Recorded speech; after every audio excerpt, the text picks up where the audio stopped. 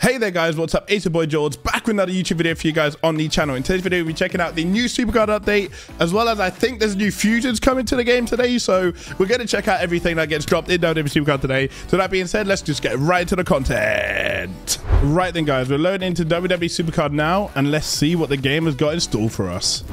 Okay, so we get loaded in with the daily login. Let's have a quick look. I read something in the update notes about a new PvP mode. I don't know if it is there. CGC or something it was called. Just trying to see where that is. 24/7 mode is back, which is interesting. There's a new quest. Oh no, Wild Wednesday. So there isn't a new quest. I wonder what the update was for. We'll have a look at the fusions, because I believe fusions should have come out today. Yes, they are here. So let's have a quick look at who we've got. R-Truth, The Miz, Sean Spears, which is interesting, Pete Dunne, Tyler Bate, Blair Davenport, and Becky Lynch. I don't even know if Becky Lynch is still with the company, to be fair, but I will definitely get one of these started. It's going to cost $720, so I won't be able to get it out the fusion chamber right away. I'm going to have to let that cook. But the new fusions are here.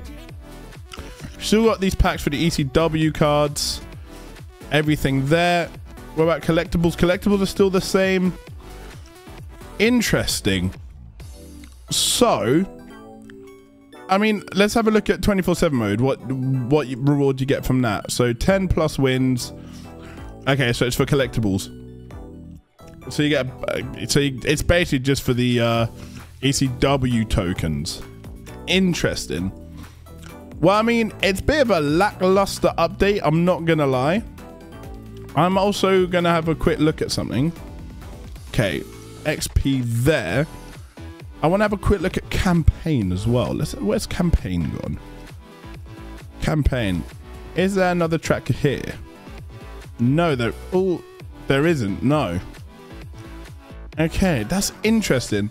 So I do wonder what the update was for then. Maybe, I don't know, maybe it's just something that just for bug fixes, but Enigma fusions are here. That is a fact. We've started one, we've cooked one.